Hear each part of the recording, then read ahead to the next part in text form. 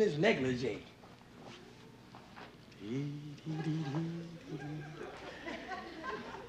Lena's body was in there.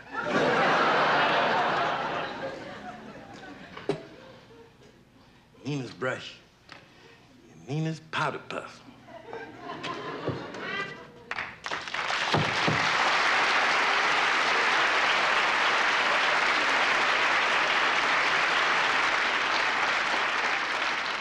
What are you doing in my dressing room? It's her. It's you. Oh. Oh, this is a big one. You hear that, Elizabeth? I'm coming to join you, honey. With Lena's puff in my hand. What is the matter with you? Hey, wait a minute. Drink some water. I didn't mean to startle you, but what are you doing in my dressing room? Right now, I'm having a heart attack. Well, shall I call a doctor? No, he'll go away and then I'll leave. But why are you in here? Do you work here? Are you with NBC? Yeah, I'm with NBC. Well, what do you do?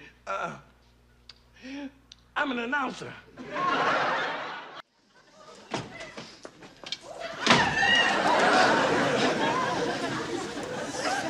Hey, wait a minute. Where you going? I will not stay in that house with this man no more. Lamont, can I sleep in your room? Sure, Alistair. Go ahead. Help yourself. Thank you. Now you did it. Now you went and did it. Esther gonna be in this house. Oh. Oh. Esther's gonna be here. Elizabeth, I'm coming, honey. I know I'm coming this time. I can see my tombstone. Fred Sanford lies here. 1908, 1975. Died from an overdose of ugly.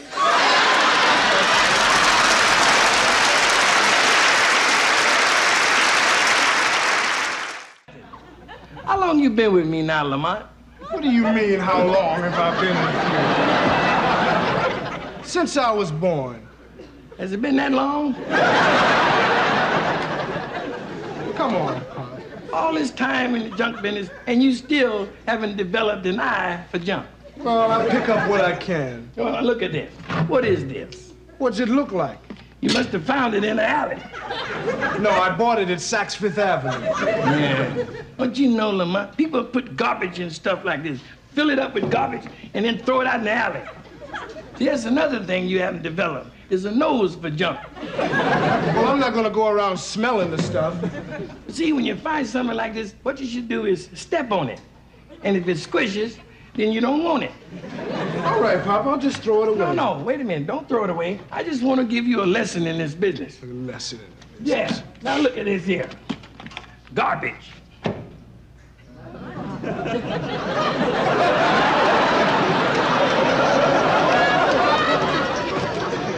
It's money, Pop. It's filled with money. A heart. Oh, a heart. I ain't never seen that much money in my life. Oh. Hey, Lamont, come here. Come here and open it up and see if the money's still in there. Look at that, Pop. Stacks of 20s, 50s, 100s. Oh, I can't believe it. I can't stand it. I ain't gonna make it. You hear that, Elizabeth? I'm coming to join you, honey.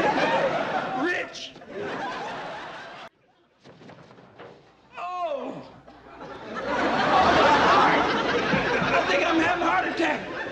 You hear that, Elizabeth? I'm coming to join you, honey. And your dummy son, he brought me a wooden overcoat. Oh, Elizabeth. What's the matter with you? Them coffins, ain't they? Of course they're coffins, but they can't hurt you, Pop. Listen, come over here. Don't bother me. Would you come over here? Don't touch me. I'm not doing near them things. Would you just take it easy? Listen, now don't do listen, that. listen. There's nobody in here. Listen. Anybody in there? No. Don't do that. Haven't you ever seen coffins before? Yeah, but not in my own backyard. Get them out of here. I paid $25 for these. I don't care what you paid for them. Get them out of here. Would you listen to me, Pop? Now, we can make ourselves a nice little profit on these things. I bought them at an auction. Now, nobody else would bid on them. Nobody would bid on them but an undertaker and a dummy. And you ain't no undertaker.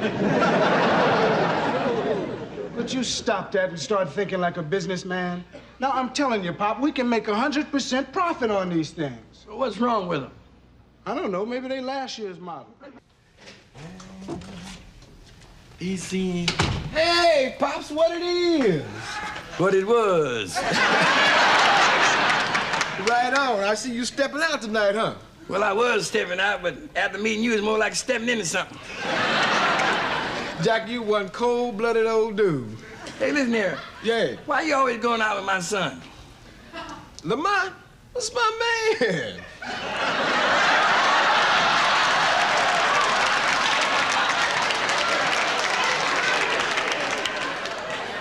Your man. Yeah, Jack, my main man. Your main man. Hey, look here, Jack. I'm gonna see you later on. Look, we tight partners, man. Me and Lamont just like that. Elizabeth, if you're looking down on all this, honey, don't look. Talk about it anymore. Now, let's go in the kitchen and fix my lunch. That's what I came home for, all right?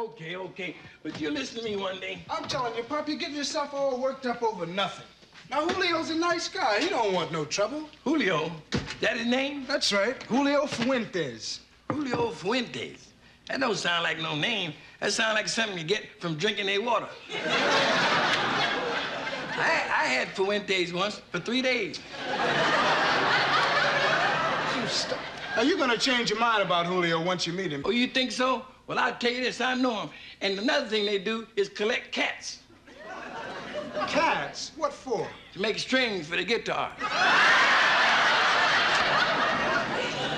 Pop, just help me fix my lunch and I'll be happy, okay? Okay.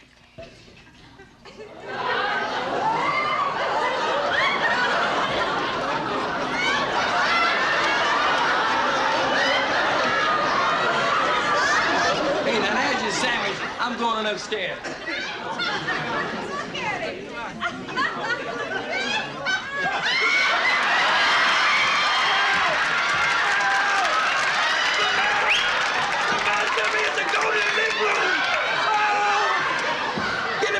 Just relax, Pop. Now relax. Now that's only Chico. That's Julio's goat. He won't hurt you. Don't tell me. I know all about goats, and that's a killer goat. Look at him. Look at him. He's in that attack position. Don't go near him. Don't go near him. You'll tie your head off. Pop, Chico wouldn't hurt a fly. I'm not worried if you hurt a fly. I'm worried if you hurt an old man. It's a killer goat, huh? Look at this. Hello, Chico. And to tell you the truth, I'm surprised I've been around this long with his heart. Yeah, me too. Now, you know, you've been complaining about your heart for as long as I can remember. Now, they say if you have 3 heart attacks, you'll die. Now, Pop, you done had at least 15. Hey, don't cork that. Let me have a little taste. No, now, this is for when we have company. Company? We had no company since we've been here. Now, give me a little taste of that. How do you expect me to build a bar if you drink it all? I said no. Just one little taste. I said no. Now, get out of here. Uh-oh.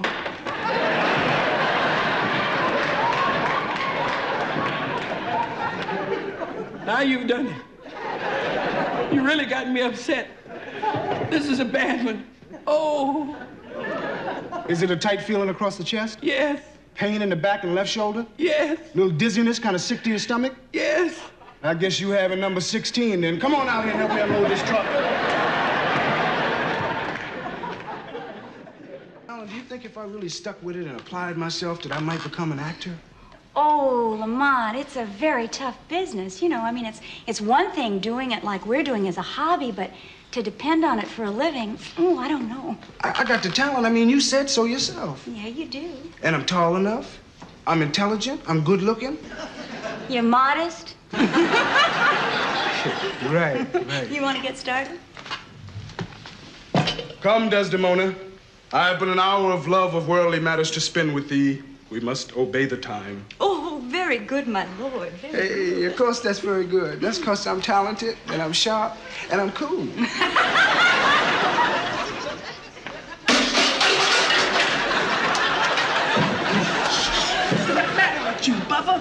gotta be quiet. Lamont know we out here think we spying on him. But we are spying on him. No, we not. We just want to find out who the mystery woman is. I bet it's that Jackie Warnsby. It better not be. She just married Al Hughes' nephew last week. That explains why she's the mystery woman. Weepest thou for him to my face? Oh, banish me, my lord, but kill me not. Down, strumpet. But half an hour. Being done, there is no pause. While I say one prayer. It's too late. Oh, Lamont. Hey, come on, Lamont. Huh? Wait a minute. You're supposed to be choking me. Yeah, I know, but I didn't want to hurt you. Oh, don't worry about that. I'm not fragile. I won't break. Well, I mean, don't actually strangle me, but act as though you might. All right, let's try it again. Whenever you're ready, my lord. See what they're doing in there, Fred? Will you be quiet, Bubba? Be quiet. I am cruel and yet merciful. I would not want you linger and not pray in your soul.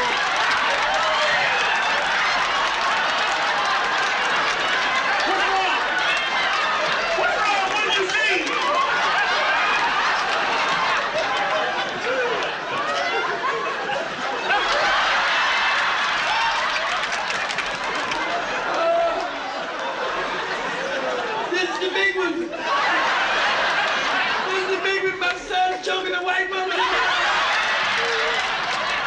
You hear that, Elizabeth? I'm coming to join you, honey. I wonder how you got that guy's nose to bleed like that. Now, that was fun. Hello, son. Hey, Pop. Did you all have a nice time? Yeah, we had a fine time. We went down to the Chinese theater where they got their stars' footprints in the cement. Yeah, and my footprint was the same size as Joan Crawford's. And guess who my feet fit? Boris Karloff. No. Rudolph Valentino. No kidding. That's right. I got the feet of the sheik. All right. Say, what's that wine for? Well, the son of the sheik has got a little announcement to make. You have? What is it? You ready? Uh-huh. Betty Jean and I are getting married.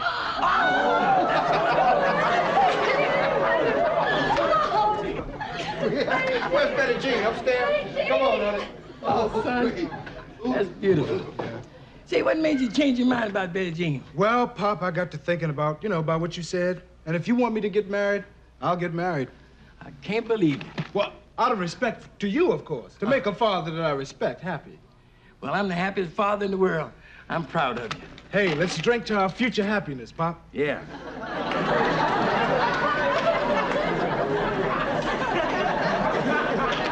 Okay, just a little toast here. All right. First to the bride. To the bride. All right. To the groom. To the groom. All right. To the grandparents. To the grandparents. Yeah. To our happy life in St. Louis. To our happy life.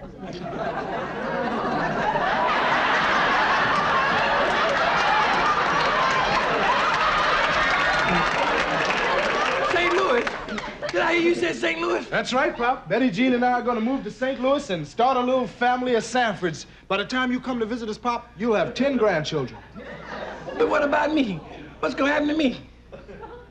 Well, I don't know, Pop. I guess you'll have to sell the place and move into one of those old folks' homes. Oh,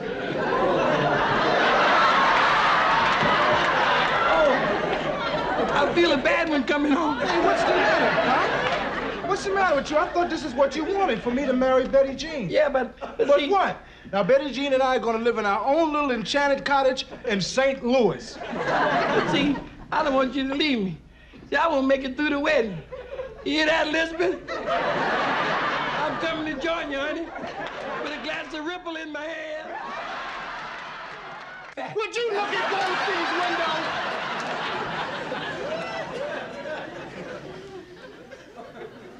Uh-oh.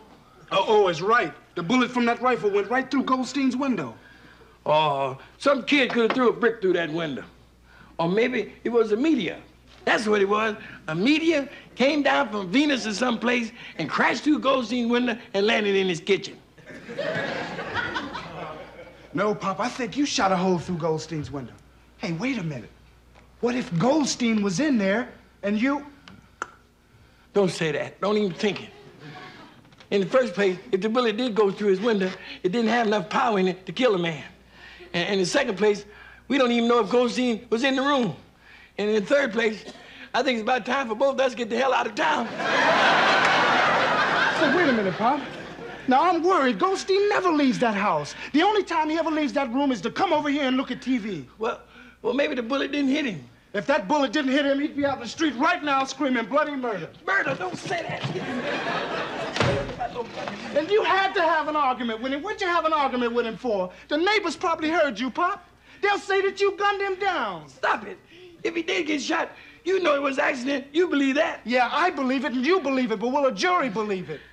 A jury? What are you talking about? I'm talking about a shooting, Pop, and you did it, Pop. You shot a man. Oh. Oh, this is a big one. Is that Elizabeth? I'm coming to join you, honey. Guilty. Guilty.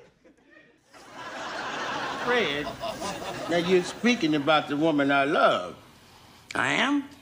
Yes. I love this woman with all my heart and all my mind and all my soul. Good. Well, you be all right as long as you don't use your eyes. Watch it, sucker. You're getting on my nerves. It would take Muhammad Ali, Rosie Greer with an assist from King Kong to get me on any part of you. That did it. That's right. Ow! Ow! Ow! Ow! Oh! Fred? Lord have mercy, what have I done? This is it. Woodrow. I got the two big ones, one in my head and one in my heart. Oh, Elizabeth, I'm coming, honey. Have a heart and a head man ready. Oh, Lord have mercy, what have I done? Woodrow, what must we do? Wipe off all the fingerprints and get the heck out of here. No, we got to save this sinner. Even the Lord's lowest creature deserves pity. All right, I'll call the doctor. Even this heathen deserves to live. Start to give him mouth-to-mouth resuscitation. I'd rather wipe the fingerprints off.